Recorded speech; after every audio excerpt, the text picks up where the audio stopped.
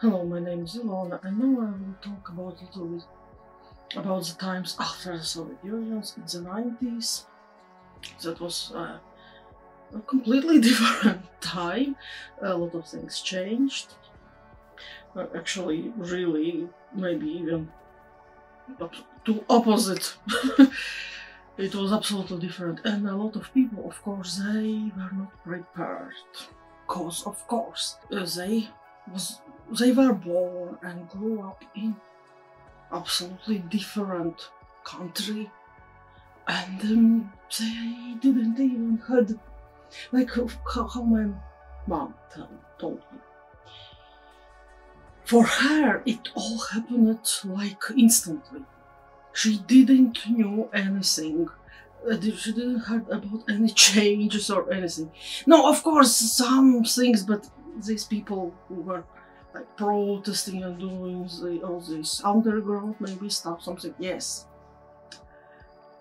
But nothing really pointed that Soviet Union will collapse. And my parents, of course, they had their jobs, they had their, well, quite normal lives in absolutely different country, and they felt like they know their future, how it will be, like nothing will change, and will be how it is. And then everything changed. So how old were they? Like around 35, so less than 40 years old. So yeah, much younger than I am now. So yes, they were young, and suddenly they lost their jobs and no money, nothing. I remember how my mom went to her work for the last day, and how we went back home. I don't know, she didn't look like depressed or something. Yes, we had this kind of safety net. We knew that we will not starve, of course, and at that point also we had no idea how it will be, like after a year or 2 or 3.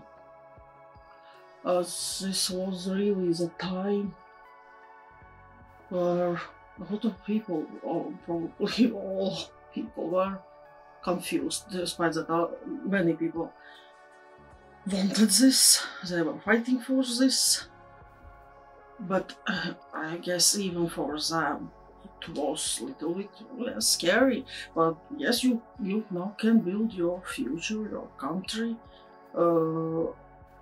Now looking back, what do I think? Did we manage to do that? A lot of things probably could be better, but I think it's still, despite everything what happened in the 90s and everything what we went through, I personally think that it is much better now than it was in Soviet Union. You have these opportunities to do something with your life, or travel, or leave to another country, which go to another country, which we couldn't do actually. Yes, in the Soviet times, of course. Also in the 90s, it was another problem. As I told already, I think in this my childhood memory video about the 80s, that before that, in the Soviet Union, like in the 80s, okay, people had money, they were fine, but we didn't really had a lot of choices where to spend it. In the 90s again, it was opposite, because shops were full of everything, but we didn't really had money. And this is also why it is so, for me as a child, how I remember it, psychologically, how it affected me, I guess, that as a child until the 90s. I had a glimpse. This is a war of something. How probably people live somewhere outside the Soviet Union, and it felt like something like a fairy tale land. We had some kind of idea how amazing it is outside, and how people there can have chewing gum in a shop by different varieties, or ice cream, which we didn't have in my childhood. No, as I said in the previous video, ice cream was well, let's say rarely available. It was not available every single day. And yes, another thing, chewing gums. Estonians had their own chewing gums, so sometimes we could buy these Estonian chewing gums in our shop, but it was maybe once a year, I don't know, it was something. Yes, and what I was saying, the fact that before your parents could afford to buy maybe something like that, but it was not in the shop. After that, when we had all this stuff, all the shops, and not just shops, flooded with all this foreign colorful stuff, and you can see it, but you cannot have it because you don't have money. So there was this period of time when, yes, I kind of felt I cannot have what I want. Okay, I understand, it's just like, okay, ice cream, chocolate, chewing gum, whatever. I am not saying that. I was not starving. At least at the time, until maybe I was 16 years old, something around. So another part of the 90s. Yes, 90s. That's whole decade. It's 10 years. It's not 1991. It's not the same as 1999. So through all these 10 years, we had different periods in our life where we had times when we had actually a normal life, and when it's not like my parents didn't have a job for all these 10 years. No. My father actually managed to find some kind of job, I don't know how, in Moscow. So they were doing this building stuff, building houses, something, I don't know even what. So they went to Russia with a huge group of people from lockdown. I don't know even how they found it. So it was in the first half of the 90s, and so they went like for a few months, I guess, maybe 1 or 2, and then they went back for maybe a few weeks. So at this time, actually, we were fine compared maybe to some other people, because we not just had money to just survive, but we had more than that.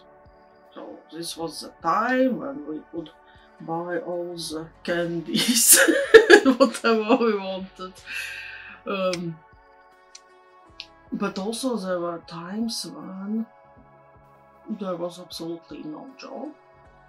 For my parents, my mom then went to the farm, and she started to work in the farm, like doing more. Before, of course, when they had jobs, they couldn't work in a farm. My grandparents kept their farm. But then my mom, of course, she made this farm a little bit bigger, a little bit more animals. We even had a horse at some point. And, well, yeah, that was really a hard job, and she didn't earn really huge amounts of money. That was something what let us survive.